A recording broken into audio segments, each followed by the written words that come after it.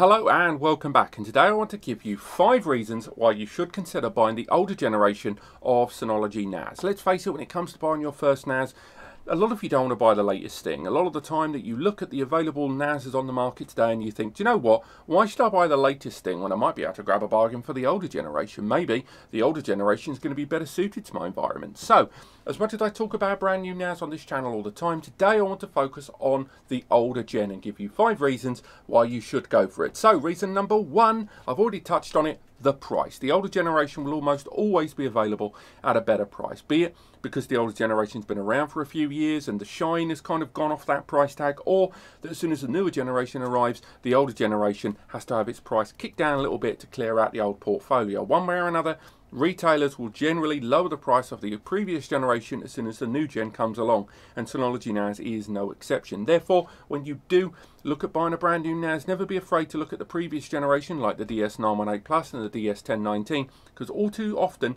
you will find that these devices are incredibly similar to the new releases for 2020 are available at quite a decent little chunk of change less, and that may be money that you can plough into storage media like hard drives and SSD. Reason number 2 is to do with the memory.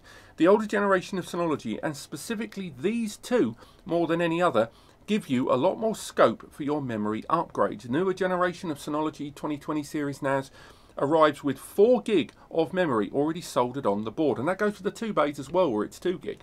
Ultimately, it means that you've only got one available slot for upgrading, and although the official maximum for the CPU on those NASs is 8 gig, we have experimented and taken it a bit further than that. Now, the older generation arrived with 2 SODIMM slots inside. You do it at your own risk by exceeding the official memory maximum, and again, it is a bit dodgy. It may invalidate your warranty, but please bear that in mind. But nevertheless, the older generation series of devices gave you a lot more scope for upgrading. The older generation, for example, allowed you to install unofficially, your own risk, blah, blah, blah, terms and conditions, etc.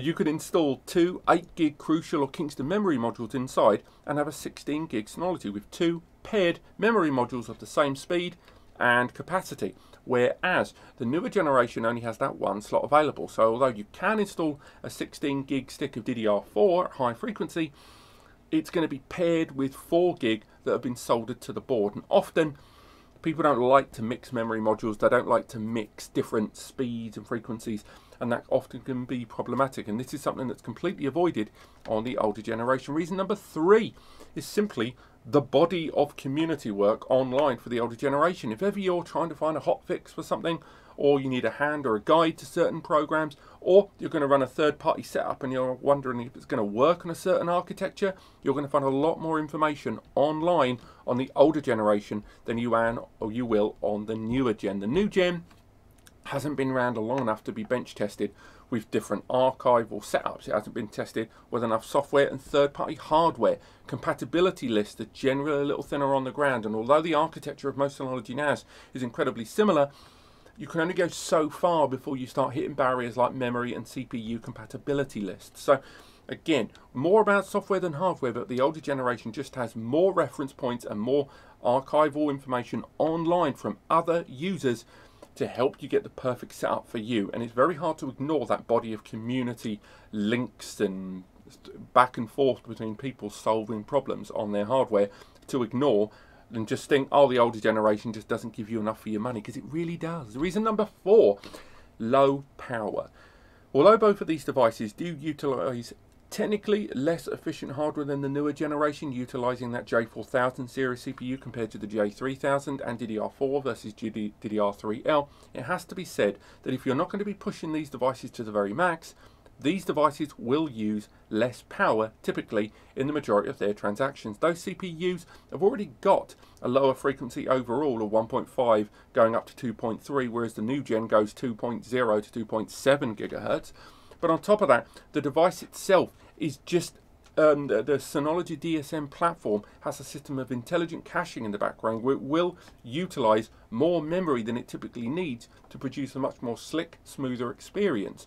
But by doing that and everything working a bit harder, it is going to use a little bit more power. And although this won't make a vast amount of difference hour by hour or day by day, week by week and month by month, it may make all the difference. And if you live on a houseboat, have a metered connection, or have intermittent power failures in your region and you use a UPS, those small differences may make all the difference if you're running a device off of a metered or battery powered connection long term. Reason number 5, and this one's a little bit more nebulous, it's more about Synology as a brand themselves and the amount of R&D they've done to this kind of architecture.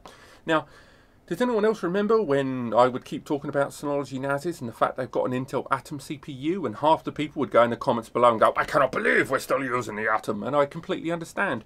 I personally am not a huge fan of Intel Atoms, but it has to be said that be it the older or new generation Atoms, Synology have done a lot of work with that CPU, and they have really wrung every single drip out of that processor they possibly can, and therefore the architecture of their software running on that hardware could not be better. The same goes for the J3000 series of CPUs.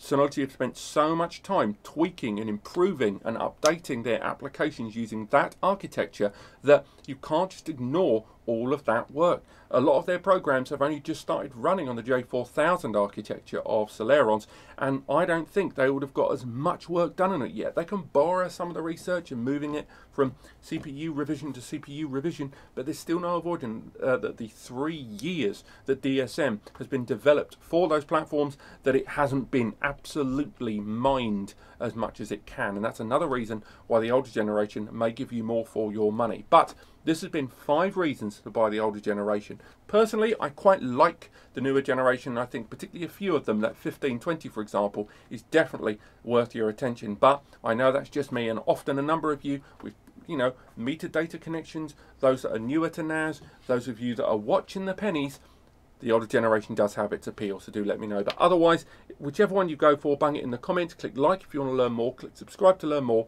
and to learn more about the channel, of course, and of course visit me at NAS Compares via the link in the description. I will see you next time.